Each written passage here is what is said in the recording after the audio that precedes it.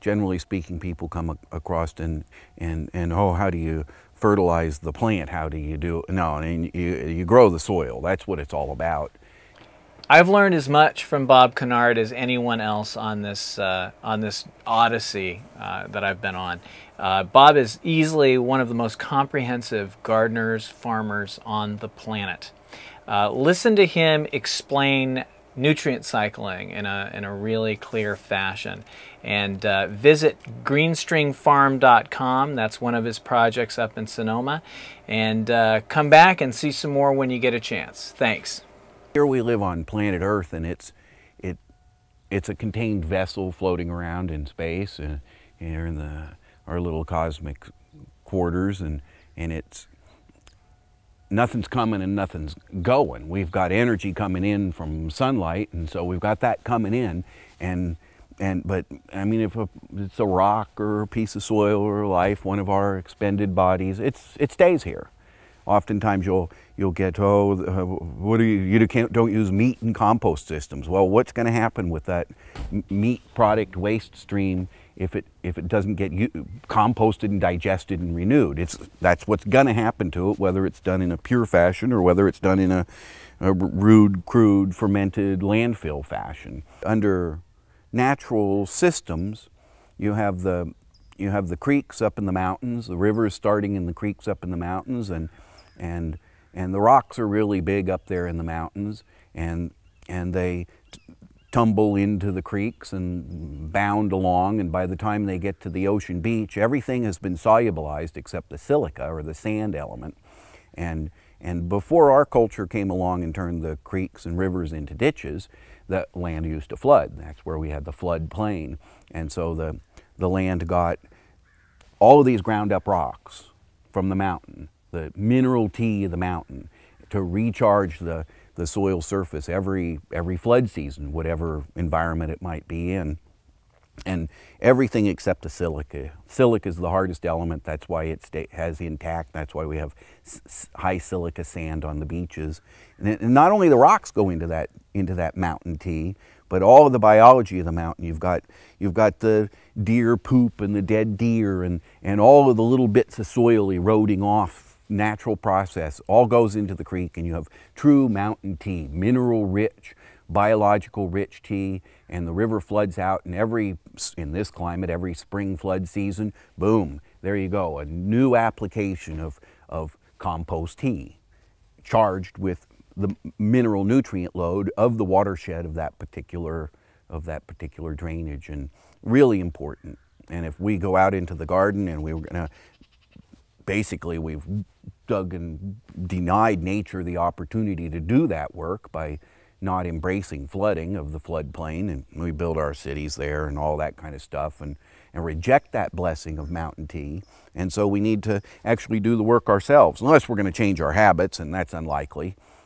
So we've got to get one of those brewers, and that's an aerobic brewer, and it mimics the river. And we go up into the mountains and we select predominantly indigenous bacteria resources, go up into those mountains and select small handfuls, a quarter of a cup is plenty, of inoculum starter, and get a little bit of compost from under all of the different environments, from the boggy, swampy, and under the madrone and the manzanita, every place that feels good, that smells good, that's soft, and sweep the existing leaf load away a little bit, and get that rich full spectrum compost. And it has all of the funguses and bacterias and viruses and absolutely everything, whether humanity knows anything about it or not, in that bit of soil.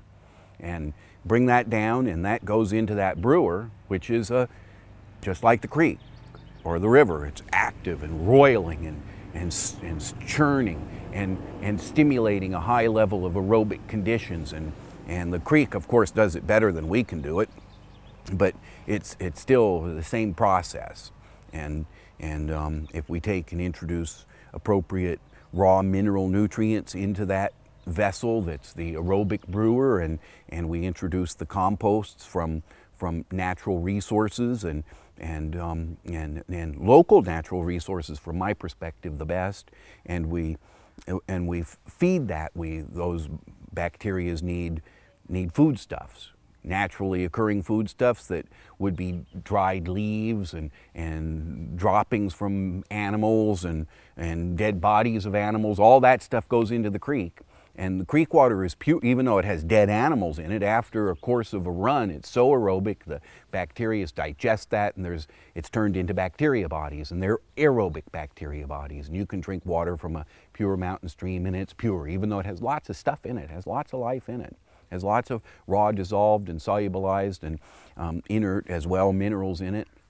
The silica mostly moving on the floor of the creek, and that's what we're looking towards doing in building a soil, is not doing anything unique, not doing anything human technology, nothing new. It's mimicking, duplicating nature, and taking that process and bringing it to the lands that aren't blessed with flooding naturally or aren't blessed with flooding because of human activities of drainage.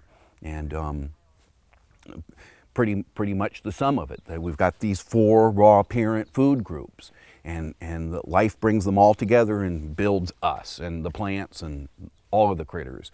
And we've got the sunlight and the mineral nutrients and all of the compounds that come out of the atmosphere. The plant absorbs carbon from the air and builds the structure of its body with it. But it couldn't do that absorptant property, those qualities, unless it had the enzymatically controlled metabolic process that it needs the minerals for. And it brings all of these elements together, and it does this and organizes it and holds life together in an organized fashion with cosmic, we'll call it sunlight energy, although it's also reflected moon energy and star energy. We know nothing about it, quite frankly.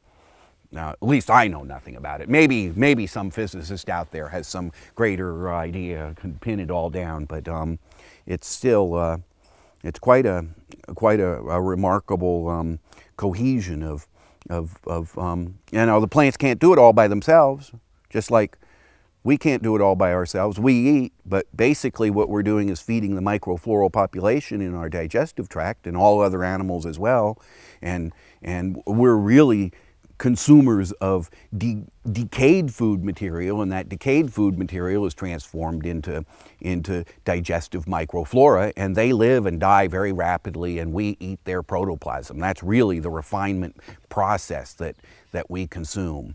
And it's basic, simple, repetitive. It doesn't matter. Plants farm bacteria just like we farm chickens.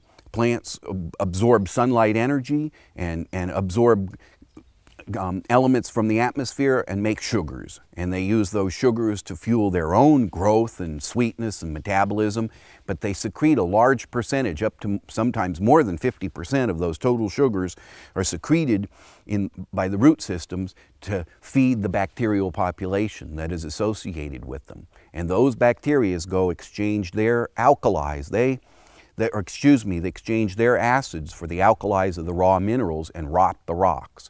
They take a bacteria has a little pouch, a vacuole inside of it that it accumulates its highly and refines highly acidic wastes, and those wastes are disgorged against the raw mineral nutrients, and there's a process called acidulation where the acids are exchanged for the alkalis of the rock, and the rock compounds move into solution that is further refined, and the bacteria use it in their metabolism. And the plant fed the bacteria did work for the plant, the bacteria ages and dies, and the plant gets its protoplasm and runs its job, its life with it. And it's a very complex interactive system between animal life and the primary collectors of sunlight energy, green plant material, and it goes on. And the more life you have within a given system, the more life you can have.